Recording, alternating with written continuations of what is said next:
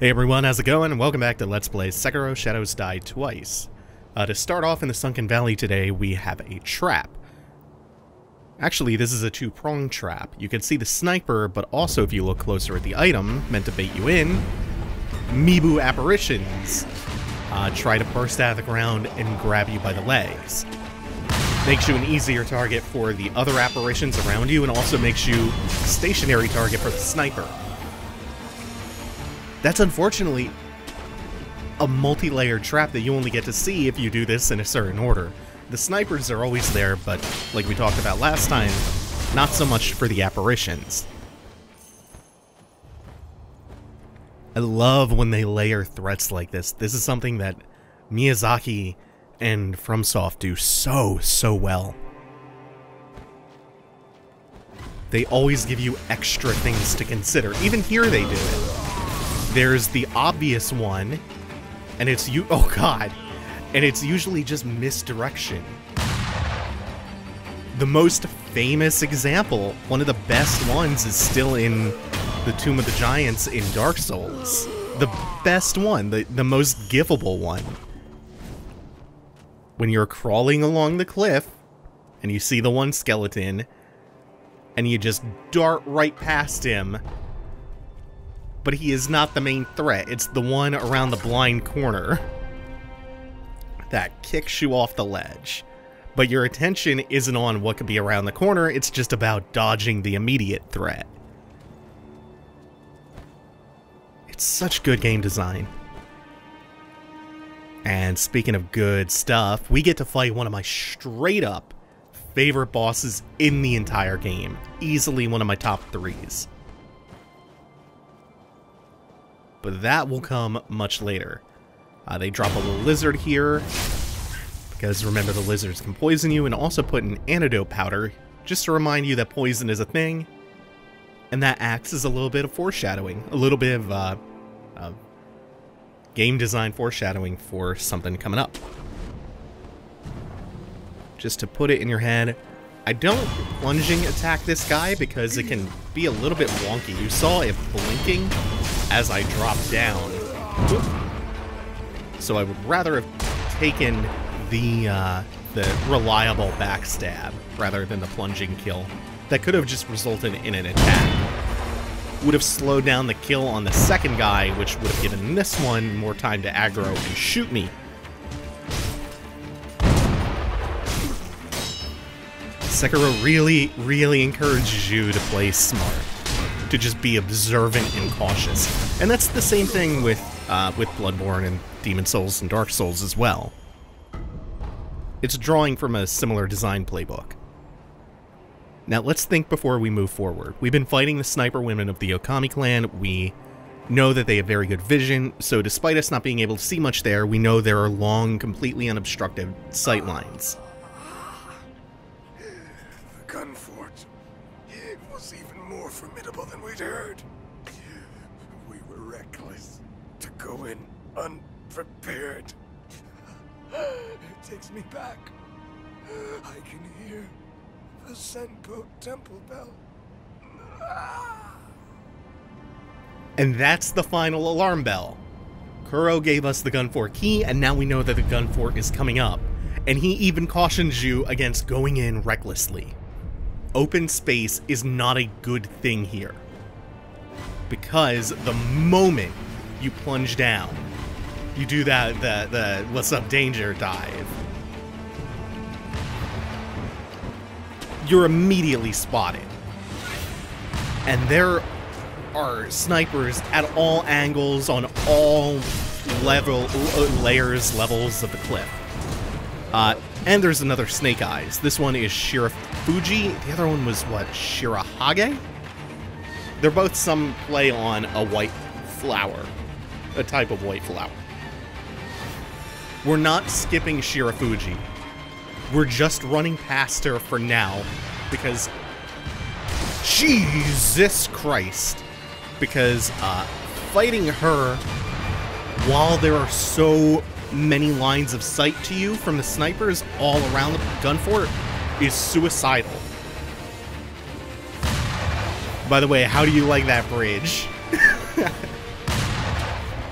It gives you such a cute little surge of adrenaline when you fall through it and then realize you can just keep on grappling. And it even provides you a little bit of cover when you fall through it like that. It's almost advantageous to take that fall, which you almost certainly will the first time through when you don't see it coming. Because again, it's all about misdirection. It's all about diverting your attention from one threat and catching you with something else. You're just panic running across the bridge at that point because you're being fired at from all angles. So you're not likely to notice the gap in the bridge. And now we're kind of safe. There's still way more inside the fort, and if we go back for Shirafuji, there are quite a few more that can aggro and get lines of sight on you. Also, take note of how... Damn it. Well, I ruined my approach to this. There's so many of those, the lumps of clay and earth compacted down, and they're not quite landmines. They didn't hurt me. They're just meant to, like, snap, crackle, and pop, and get the enemy's attention, in case you make it here without aggroing very much. In retrospect, I would rather plunged onto this dude. This is... Oh, God, I was gonna say it's okay, but now I'm being fired at. So we're gonna ignore you. God, the gun fort can be really, really rough. You really have to be thinking about lines of sight. And where you need to get to prioritize picking enemies off, because there are a lot. Okay, we can go... Let's do this after this one turns her back. That's one plunging attack. That's fine, even though there are two. I don't think the blood smoke will work too well, no. But still. As long as we don't have to fight him 2-on-1. Crowd is controlled.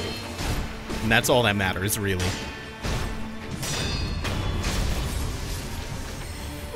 See, that went okay. And to be honest, we haven't used that many consumables yet. There's still dangers left. Like, there's still snake eyes. There's still a few snipers. But we're through the hardest part of the gun fort, where the difficulty can spike up really quickly. Also, snap seeds. Remember, from the medicinal catalog, and where we've found snap seeds in the past. Just keep in mind, like, the context of that. Where have we found those before, and what has preceded finding snap seeds? Like, what do we know about them? Because it gives you a nice little bit of foreshadowing again against another upcoming danger. Also, I thought I would definitely make that. So I'm just gonna tuck my tail between my legs and do the longer run around instead of trying that a second time. I mean, you should be able to make that. I don't know why I didn't. Was probably looking at the wrong grappling point. But yeah, this is, I guess, the safer option. Because we're going to cross the bridge the opposite way and head back towards Snake Eyes Shirafuji and fight her. If not for completion's sake, then to at least get the prayer bead on her. Because I think we're 3 out of 4 right now. So that'll give us another health and posture upgrade.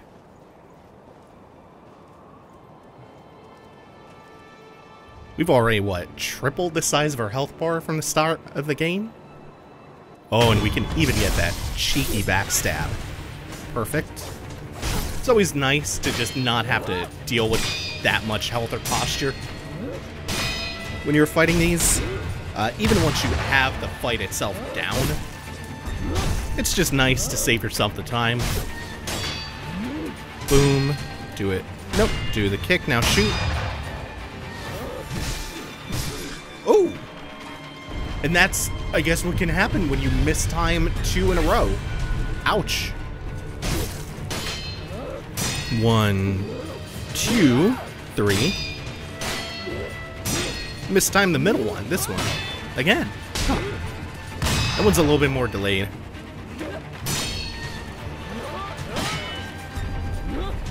Ooh, I got really lucky she didn't rake me in, because that can hit as an anti-air.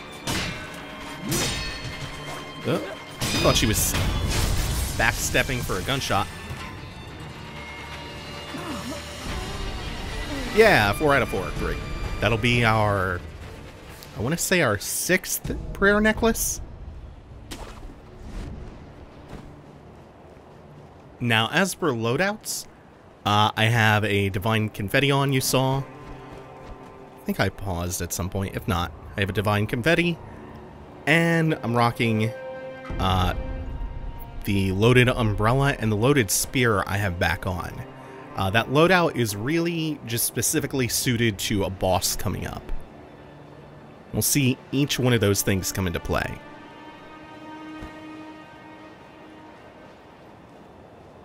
Now I think there's nothing else to pick up here, so we'll make this jump one more time, get across the bridge, and proceed through the gun fort, finally. Now you'll notice so far we haven't actually had anything to use that key on. So we could have come all this way long before defeating Genichiro. We could have gotten here. But not too much further in. You do still need that key to progress. So it creates kind of a hard limit to what you can do before you finally go to the top of Ashina Castle and fight Genichiro. There's our 6th necklace. Look at the size of that health bar now. Still have a bunch more to go, too. Some spirit emblems, and there's nothing else that you can just blind jump to from there. So we'll just grapple back up. And you can hear the blades scraping. Or another centipede. The last one was Sen-un. Is this long-armed centipede giraffe. The fight is identical, though. We are a little bit high on posture because I messed a few of those to flex up. That last one is the one I tend to miss the most.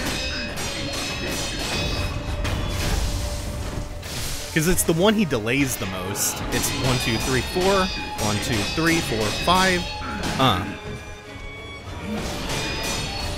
And then, ooh, sometimes he just interrupts it early for that. It's these mini bosses are really disappointing, to be honest.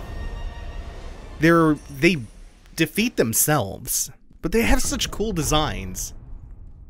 A large fan made of dyed red Japanese Aralia leaves can be fit into the shinobi prosthetic, creates a large vortex of wind, kind of like katana, spiriting away those it catches. Divine abduction through an 8-handed fan. Once is fine, but twice shall never return. If abducted, will head to Mount Kongo at Senpo Temple, will perform virtuous deeds. The last part's a quote. But from whom?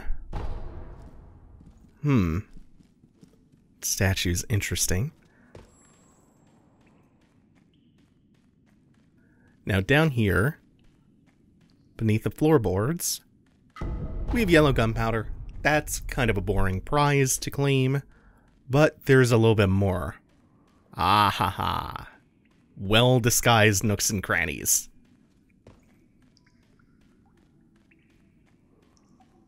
And if you listen carefully,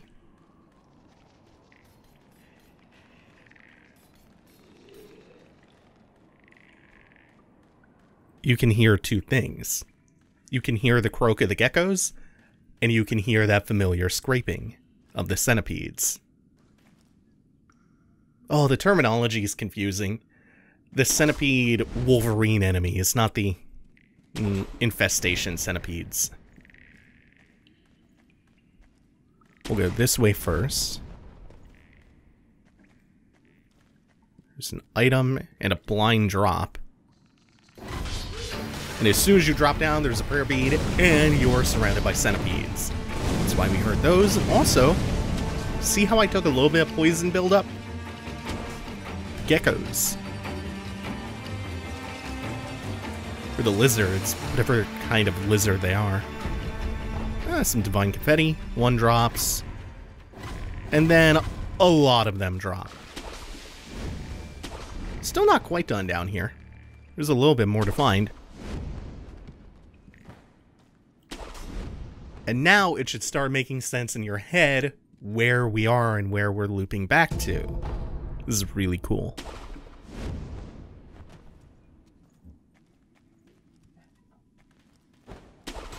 The gun fort is just a really, really well-designed and well-put-together area.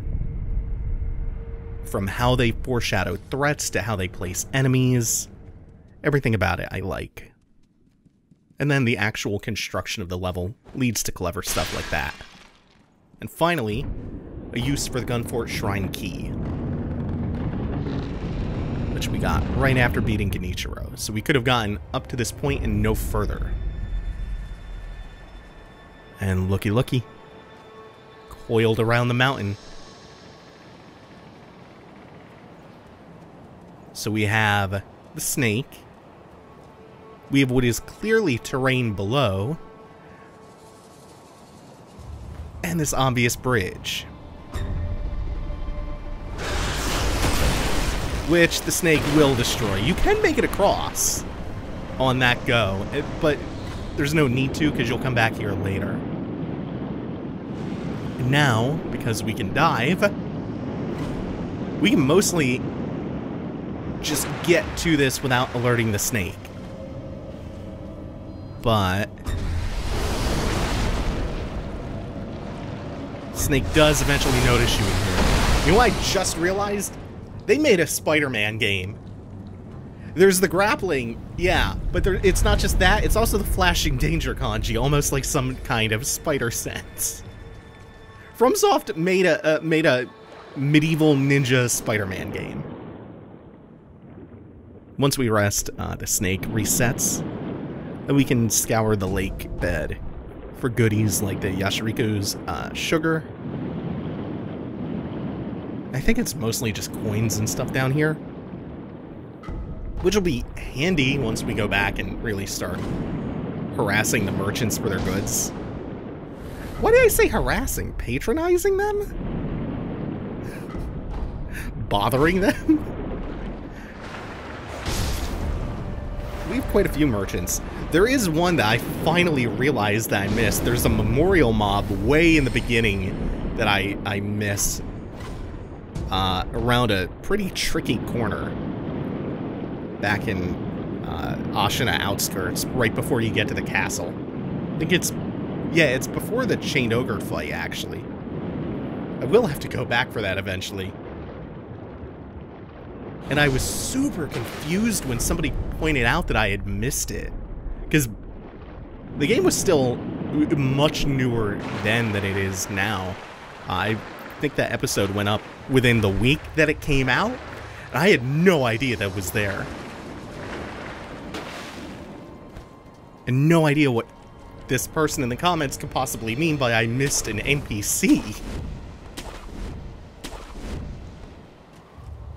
But yeah, it's there and we will show him. Now, we come back out here to the Sunken Valley. Oh, why are you like this? I can't grip the side of the edge of the cliff, I mean.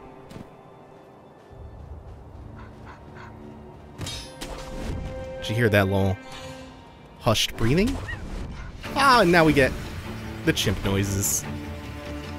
So there are some more monkeys lurking around. In fact, this is almost like the Gun Fort Part 2 because... there it is. And a pacifying agent. What could that be about? What could possibly cause terror around here? I mean, aside from getting shot at by sniper monkeys. And chased down by regular sword-wielding chimps. Of which there are quite a few. There's actually a boatload. Ow. They don't hurt that bad. Not as bad as the snake-eyed Okami snipers. But look at this mob of them. They're guarding stuff, so you do kind of have to confront them if you want to grab things. Like another pacifying agent. once, maybe it's just there coincidentally, you could rationalize to yourself. Even though everything is placed intentionally from the game designer's point of view. Like, there's no accidental placement. 2, you really have to stop and think there's gonna be some kind of terror status afflicting me. There's no reason for 2 to be here otherwise. Fruits of the serpent, yes. There are 2 kinds. One is fresh, the other is dried. Over there. The dried fruit is over there. Past the poison swamp. Down the nest. That's where you'll find it. What are you talking about? Dried fruit? Eh? Something troubling you? Rice for me. That's the way. Rice, I say. If something's not right, bless me with rice anytime. Here's some rice. Oh, there's no doubt. This is the divine child's rice. Oh, thank heavens, thank heavens. Tell me what you see.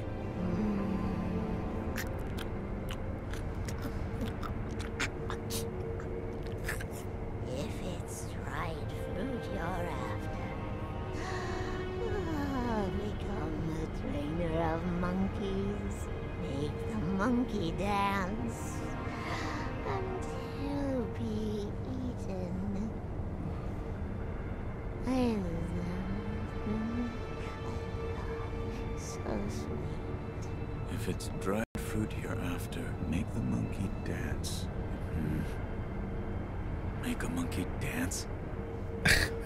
What does it mean?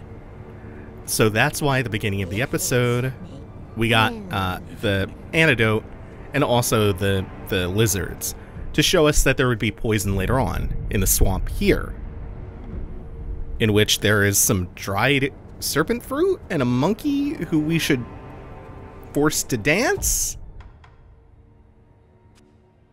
We'll get back to that. Anyway, we got the rice from the Divine Child of Rejuvenation, and it made her give us some kind of weird, vague hint. But then also on this side, look at how gigantic this arena is. You need every inch of it. Because holy shit. Like, actually holy shit. He just threw shit at us. And it would cause instant poison if it hits you, by the way. And a lot of damage. This is my favorite boss, or one of them. Not the favorite, but definitely a top 3. Look at how he moves. There's such a flow to all of his movements.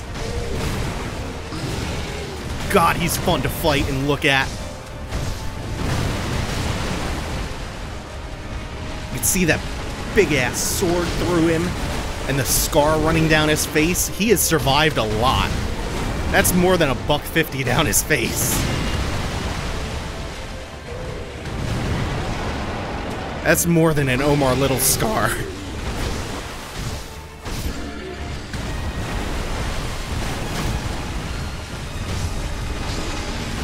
And he has 2 different perilous attacks, which are both really dangerous. He's got a grab, which thankfully has a fine hitbox on it. Not like the Chained Ogres. Like, look at that. If that was the Chained Ogre, we would have teleported into his palm. Now, I did take the Flame Vent off. You can hit him with the Flame Vent twice to set him on fire. It stuns him for a long time. There's that grab. It stuns him for a long time if you set him on fire. You can get huge damage in. I don't think it's worth the Spirit Emblems, and I don't want to accidentally cycle to it. I just want my spear and my umbrella. And we'll see why. Now, despite his size, you can deflect him and block him just fine. God, he's got such a kinetic feeling to him, such energy. And it's nice to have a boss like this that's just a big, giant animal fight. creates a lot of variety that you get this. And other fights like this, I should say. The rhythm to his attacks is so good!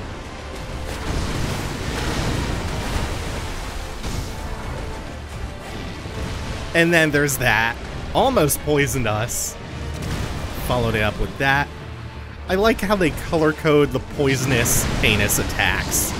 The fart and the feces.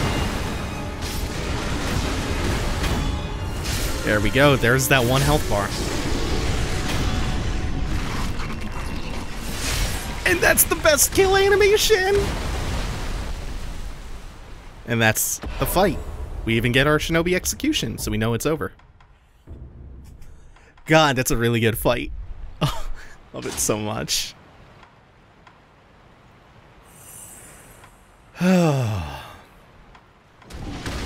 Bitch, we're not done. Shut up. He's immortal. And now he's got the Odachi, and he's running around with his head in the other hand. Ah, this fight's so good. Coolest boss. Coolest boss.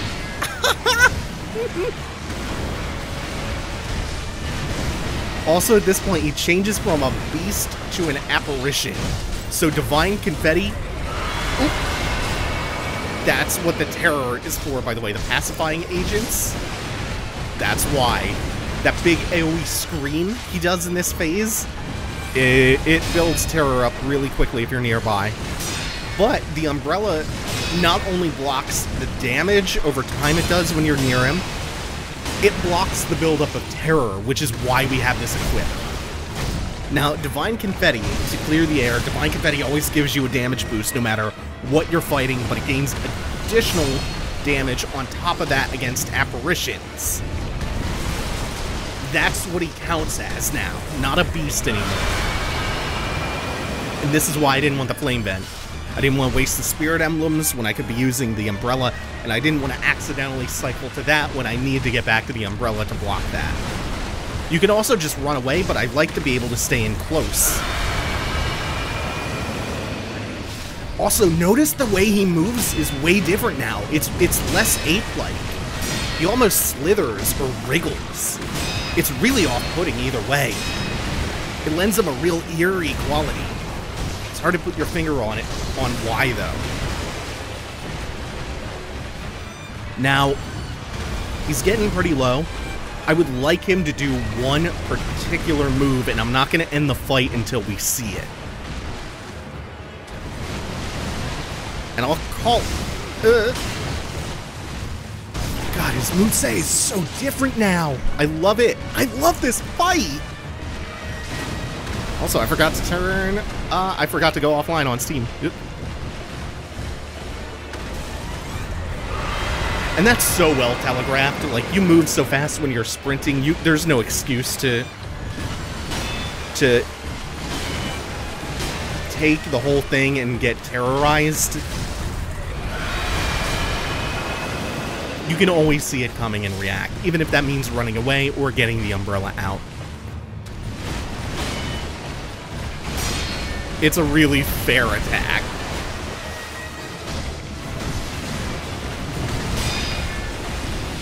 There it is! Okay, got parry it. This thing with the spear is... Yeah! If you double tap, it stabs and then pulls. It lets you yank armor off of some enemies or yank centipedes out. That's why he moves like that. The centipede is what's animating him in phase 2. And you have to get that perfect parry to line that up properly. God, I love this. The guardian ape was defeated, though its roar can still be heard. It's said that an infested body marks the undying. The slender figure of a young woman can be fitted to the shinobi prosthetic, blah blah blah, found in the belly of the guardian ape. It's partially digested. There's a shinobi technique called the finger whistle that can drive beasts wild. The one who used it before clearly used it for this purpose, as evidenced by the finger's open hole.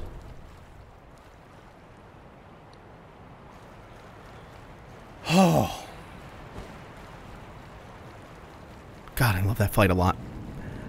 Thank you all for watching. Make sure to like, comment, subscribe, ring the bell. Check out the links in the description, including those for the Twitter and my Patreon. Thanks for watching. Take it easy. Have a good one, y'all.